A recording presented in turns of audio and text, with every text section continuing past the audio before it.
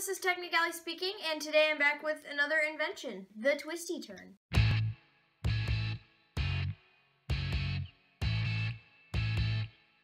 So this is basically an innovation that was actually inspired by a project that we were working on in school, where we had to create and develop a toy that was used to help people with cerebral palsy. And I was really able to connect with this because there's this girl that goes to my church, and she's 3 years old. Her name's Erica, and she has CP. And so I thought that I could make something that would help her out a lot and she would like to play with.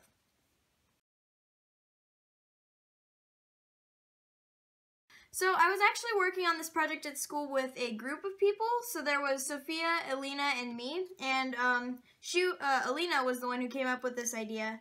And so one of the things when we were thinking about cerebral palsy was sometimes they have trouble with motor skills, especially gripping and turning things. And so that's where we came up with the idea for the twisty turn. Okay, so the idea behind this is kind of a 3-piece puzzle that's on a rod so that you can turn each of the pieces. And in this one, just make different dolls, kind of. And just to, like, keep this in mind, you can make basically anything. You can make like a robot or a dinosaur or something with each of the sides. It's just we designed this one with Erica in mind, so we did dolls in different fashion designs.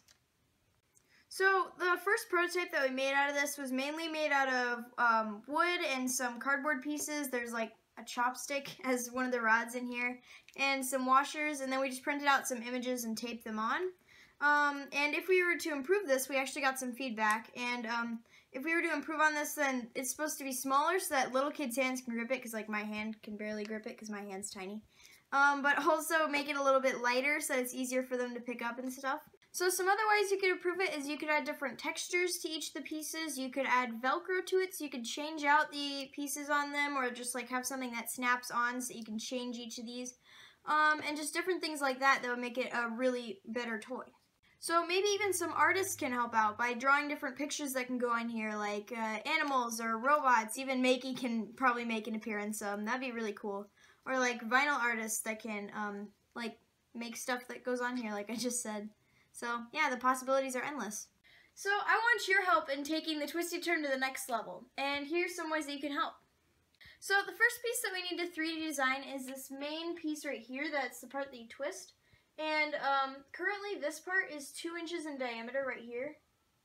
And we would probably need to make that smaller in order for little kids to be able to grip that better. So let's cross that out and aim for 1.5 inches just to make it a little bit easier. And I forgot to mention that we're going to aim for 1.5 inches for the height. So these are what it would look like on each of the sides. For example, this is how it would look on the bottom here. This is how it would look on both sides. And this is how this would look on the top here. And this would enable us to be able to click each part into place. For example, on mine right here, it kind of just spins. It doesn't click or anything. But I was thinking it would be cooler if it'd be able to just snap into place, something like that, so that you wouldn't have to spin it around most of the time. And it would be easier and more fun to play with. So my drawings here, which are not the greatest, but hopefully you'll understand what I'm trying to say, kind of show how this would each have ridges on the side, and then these would have like a hole or slit or something that you could put a piece of flexible plastic, maybe a piece of like milk jug or something, that would be able to just engage with each of these little ridges right here and just kind of thunk along each one, like just snap into place. It's hard to explain. So these 2 pieces right here would be the same. You would probably only need to 3D design one of them. And then the final piece that we would have here is this rod right here, which would have one end that's kind of flat on it, like this part right here, and then it would have a couple of washers on it to keep it from like getting stuck or anything. And then it would have the rod right here so you could just thread everything onto it like a necklace, and then once it's done, then there would be another end that would go onto it that would just kind of sandwich the whole thing and finish it off. Oh, and don't forget these 2 washers in the middle, because you might need those to get the spacing right.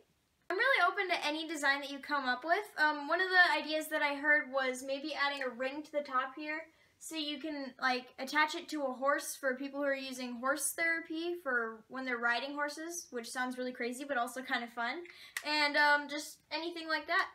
So as for the timeline of this project, I think I'm going to aim for getting something done around May 18th for Maker Faire Bay Area, but I think this project will be a great opportunity to show teachers and educators how well and how cool open source making is. So if you're a maker and you want to help out, whether it be through 3D printing and designing or just doing arts, like the drawing for it or anything like that, there's also a group project on Hackaday, so if you want to check that out and see how we're doing so far, then I'll post a link in the comments below. Thanks for watching and for helping out with this project. I can't wait to see what spin you put on it yourself.